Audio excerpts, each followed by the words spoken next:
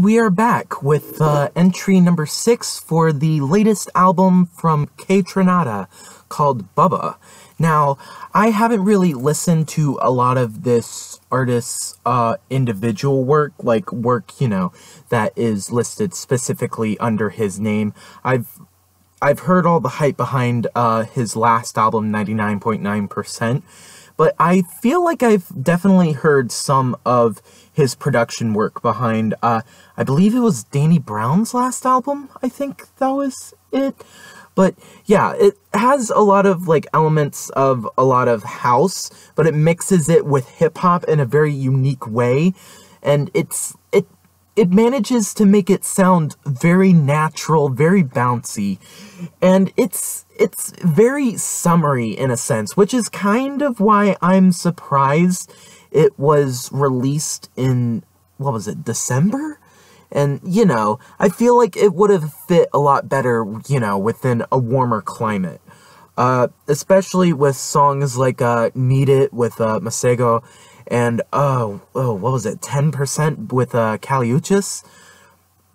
But yeah, I enjoyed this record a fair bit. I'll say it's very consistent it's a very consistent mood of just very bouncy, but also very low-key, just R&B and hip house music. I will say this album ends on a really weird note with Midsection featuring Pharrell.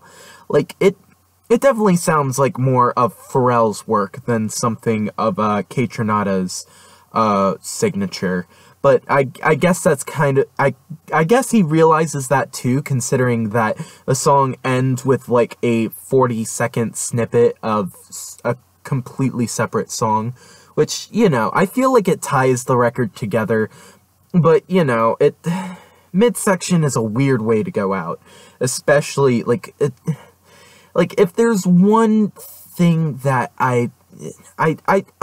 I'm rambling too much about this, but, it's just a very consistent, it has a very consistent tempo to it too, which makes it a little bit hard to really differentiate a lot of the songs from one another, but again, I think it's more of well, I would say it fits really well thinking of it more as a playlist rather than necessarily an album of some sorts.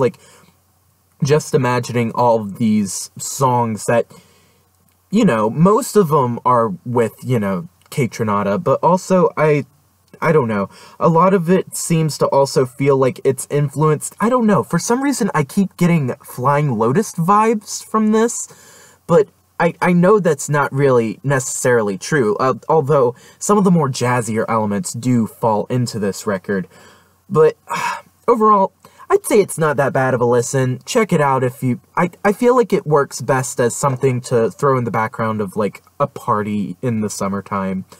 And, yeah, really, that's all I have to say about this record. It's pretty good.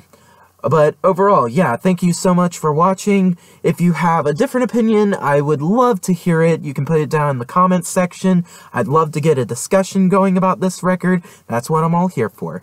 And if you want to continue with this journey to listen to a new album every day, you can like and subscribe. And yeah, thank you so much for watching. This has been Pardon the Memes. I'll see you tomorrow.